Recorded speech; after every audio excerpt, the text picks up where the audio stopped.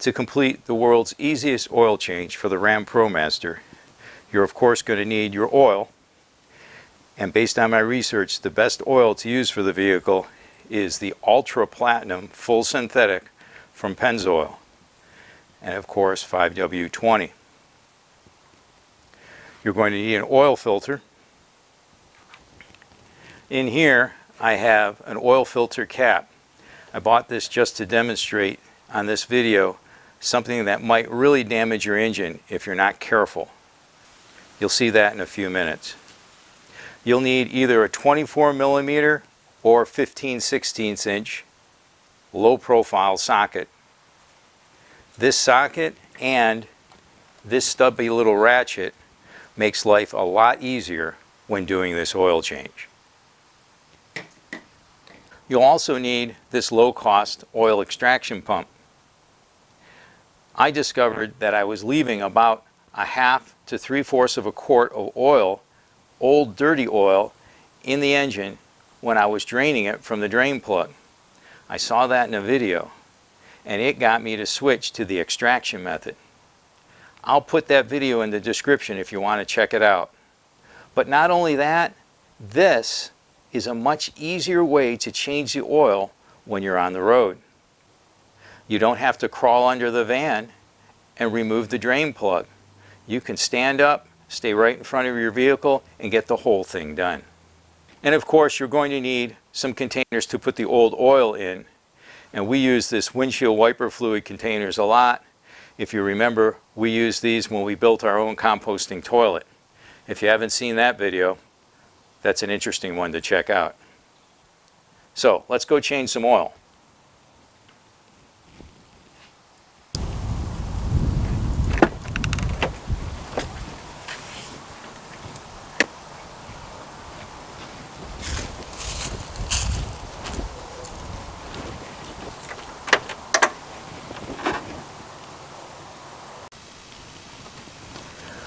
Right here is the oil filter cover that you need to remove to replace the oil filter. If you take a standard 5/16 inch socket, it's too high, and when you put the wrench in here and you start to loosen it, it'll hit the air filter housing. So instead of doing that, what you need to get is either a 24mm or 5/16 inch socket. Here I have the 5/16 inch socket because it's even lower profile, and I can put that on there. But if I use the large wrench, I won't be able to turn it. The handle's too long. It gets in the way. So instead, you get one of these little stubby wrenches. That goes in there, and not only do you have clearance now here, you can turn the handle and you can easily get this filter off.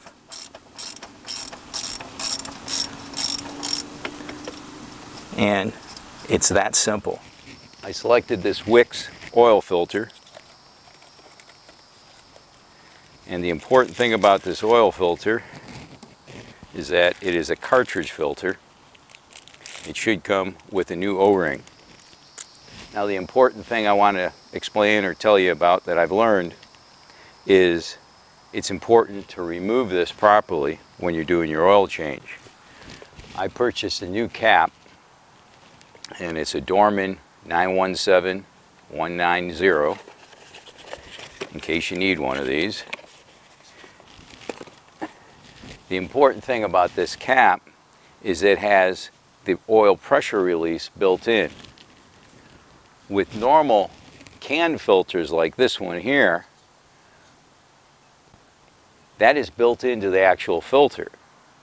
So if this thing gets dirty and it blocks the flow of oil, the flow of oil won't be blocked, because if something happens to this, it'll push past that pressure release that's built into this cap.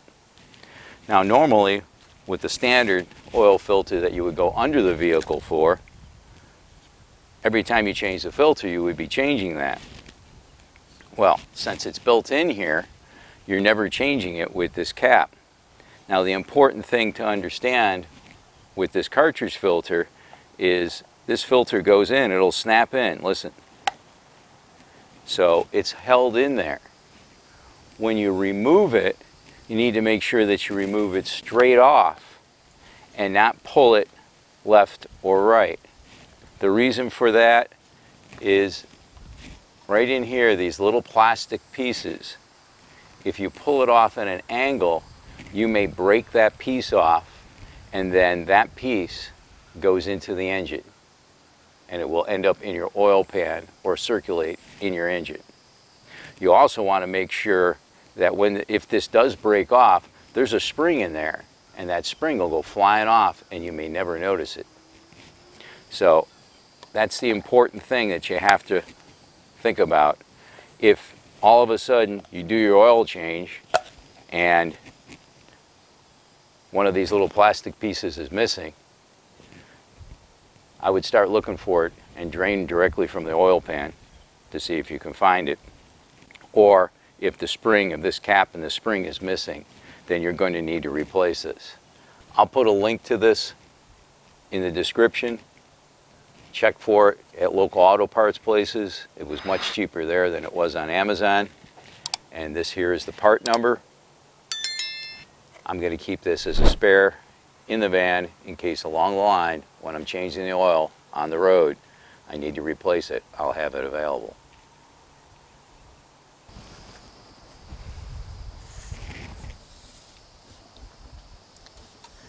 And once it's loose, you can lift it straight out. And I put that towel there because the oil filter may be still connected. And then get another towel and be sure to pull it straight out. Next, you want to replace the O-ring that's on the filter cap.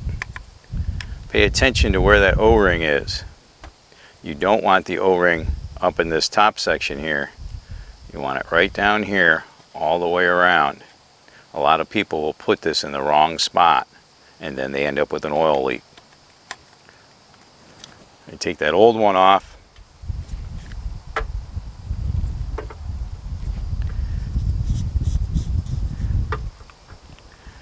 Lube up the new one with a little bit of this oil.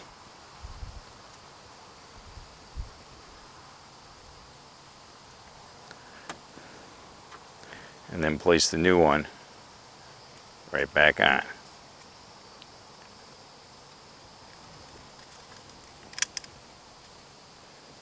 You want to make sure you have it in the right spot. You don't want it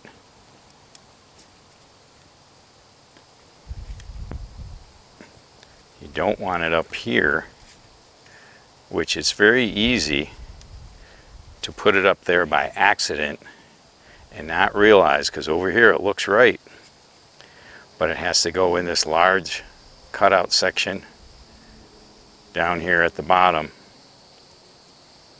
And don't have it go all the way down. I could see people putting it really close to this lip that's here. That's exactly where it's supposed to be sure you don't have any oil leaks.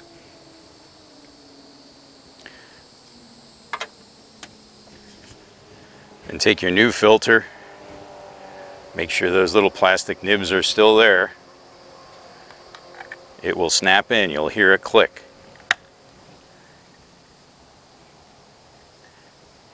And then screw it back in.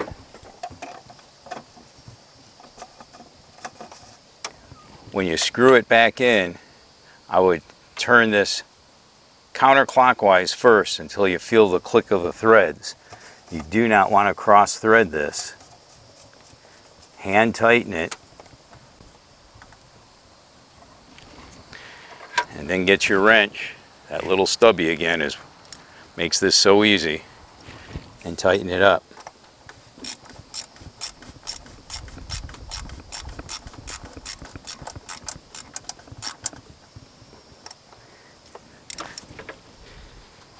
You'll be able to feel when it's tight enough, and if you reach down here, you can with your fingernail tell that those two pieces of plastic are mated together. You don't want to over tighten this. If you over tighten it, it will end up stripping, or if it's not lined up with the threads properly, it'll strip, and then you'll have an expensive repair because you'll have to replace that and the oil cooler that's behind there, and the labor cost, well, you don't want to do that.